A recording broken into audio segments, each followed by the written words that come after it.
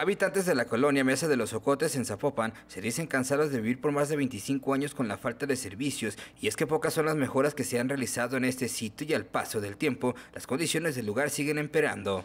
Bueno, yo aquí tengo ya 20 años y el servicio es pésimo, la verdad.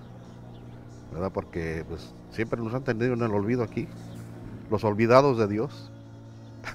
Esto es en cuestión de calles, de alumbrado público, de seguridad. En general, todo aquí es en general. En estos 20 años que usted tiene habitando en esta colonia, ¿no ha habido algún progreso? No se le ve. Pues nos metieron la luz, como lo ves.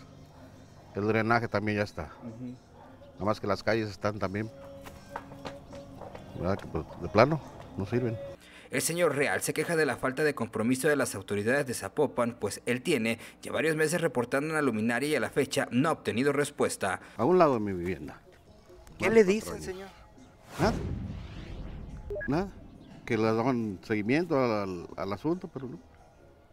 O sea, el Ayuntamiento de Zapopan tiene programas donde dice que te atienden en menos de 24 horas, te dicen que si lo pueden arreglar, lo arreglan en menos de 24 horas, si no, se comunican con usted para decirle qué es lo que tiene. ¿Esto es verdad? No, la verdad no, porque aquí hay una persona encargada precisamente del alumbrado público y le he dicho yo a este señor que si nos hacen el favor de avisar, pues, que el servicio, pues no lo cumplen como debe de ser.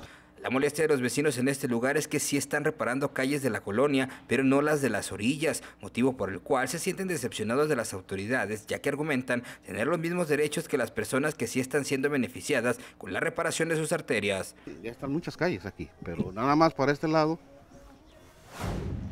pues no le dan la atención debida. Que son estas colonias son prácticamente las orillas de la orilla prácticamente. ¿Por qué creen ustedes que no les den los servicios? Pues la verdad no sabría decirlo. Es complicado, me imagino, circular en automóvil, caminando.